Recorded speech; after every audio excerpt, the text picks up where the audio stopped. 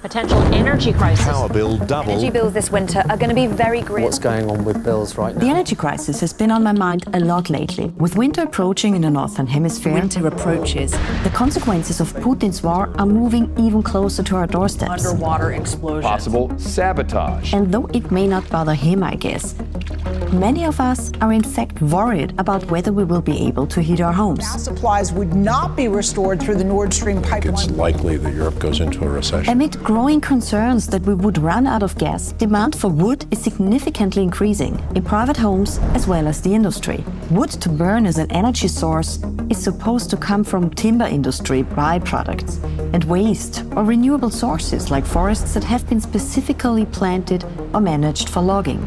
But a recent report found that large numbers of trees are being harvested whole from protected old-growth forests in countries like Romania to satisfy our need for energy. Can it really be that Europe is about to burn up its last primary woodlands? A major CO2 absorber and our key to mitigating climate change. And what's even more peculiar is that when I dug deeper into this question, I started realizing it's all connected to one very small and inconspicuous thing.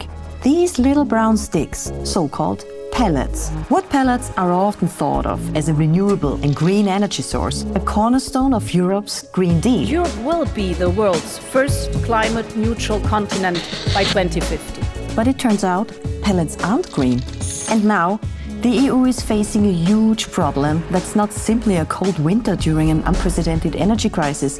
It's about not achieving the legally binding renewable energy commitments. We are on a highway to climate hell. And with them, delaying or even interfering the whole world's chance to fight the climate crisis. The trouble began, as it so often does, with good intentions. So let's go back to 2009, when the EU passed its European Renewable Energy Directive. The goal was to encourage power plants and homeowners to move away from oil and gas towards renewable energy sources like solar, hydro, wind and biomass. Burning wood was not what the EU planned as its major green energy source, but nevertheless, that's exactly what happened. When the EU started paying huge subsidies for biomass energy, it fueled the comet-like rise of this industry. In 2020, spending on biomass subsidies across the bloc was around 13 billion euros.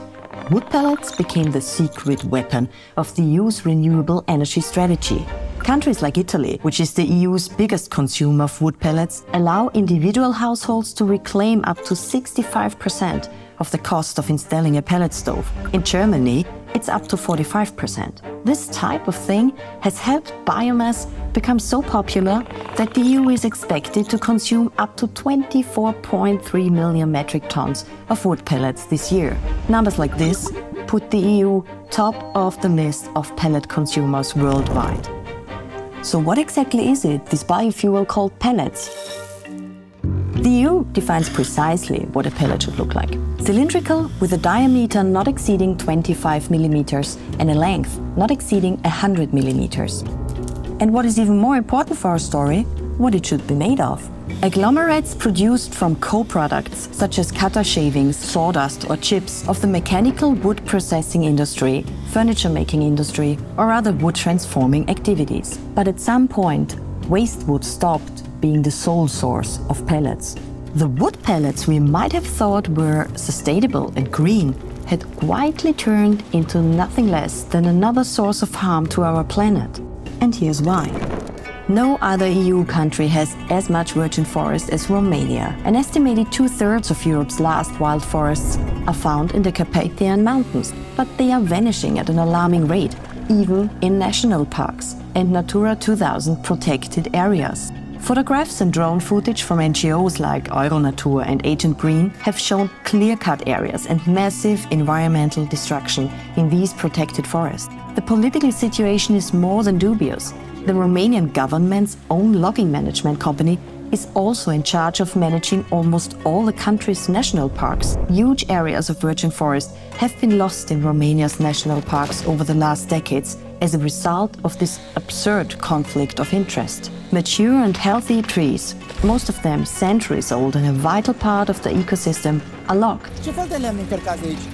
Fac. Cam ce vârstă? 50-60? simply to be ground into sawdust and made into wood pellets, with not a single additional use in between.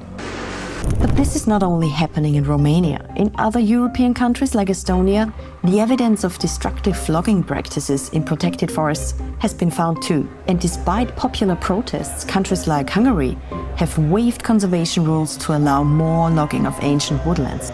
Even across the Atlantic, trees are being logged to fulfill the EU's need for wood. Clear-cut, not for the benefit of the US, but to ship the product overseas. In North Carolina, for example, whole swathes of forest are being cut down to meet this insatiable demand. I'm walking in what used to be a more than 60-year-old forest. Several more investigations showed that native hardwood and wetland forests in the US had been cut down and assigned to Europe's renewable energy portfolio.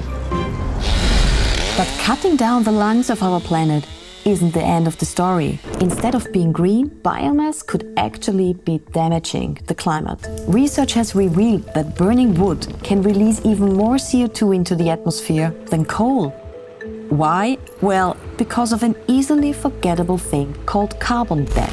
People tend to assume the only negative impact of burning wood is that cut down trees are no longer available to absorb carbon from the atmosphere.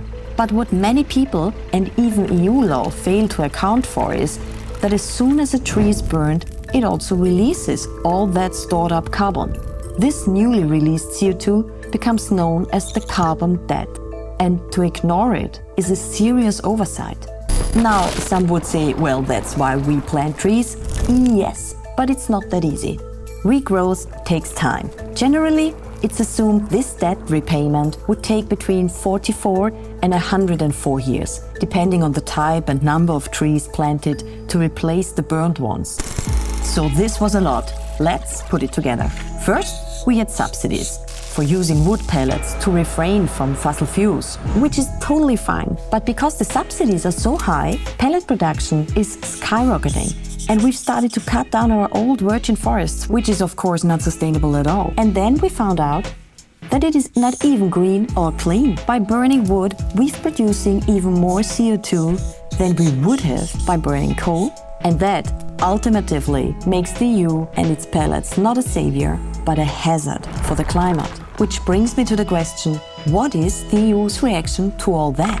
Some countries have already recognized the environmental costs of using biomass in heating and power plants. The government of the Netherlands, for example, has already implemented a temporary stop of new biomass subsidies, which became official policy in April 2022. But there are also still supporters of biomass, like Finland's Minister for Agriculture and Forestry, who recently said he fully promotes forest energy.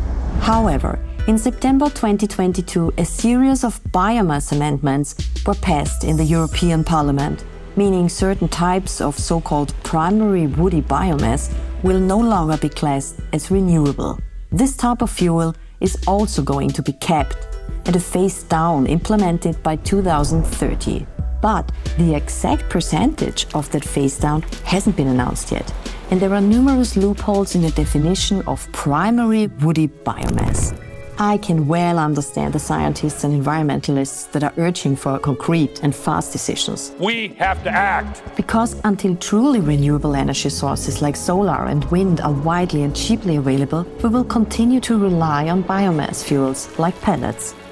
Now, with the war and the energy crisis on top, we could easily resign ourselves and simply say this makes everything worse. But couldn't this be quite the opposite and actually hold a chance for us? The EU countries are bound by their pledges, remember. Europe will be the world's first With biomass no longer being green, the need to invest in truly clean energy sources has never been as strong as it is today. This is maybe Europe's great chance to shift its subsidies to solar and wind power, to finally refrain from using fossil fuels and to leave trees in the forest where they belong. Do you want to support the NGOs we talked about, like AgroNatur and Agent Green? Check out the links in the description below and learn more about their work. See you next time.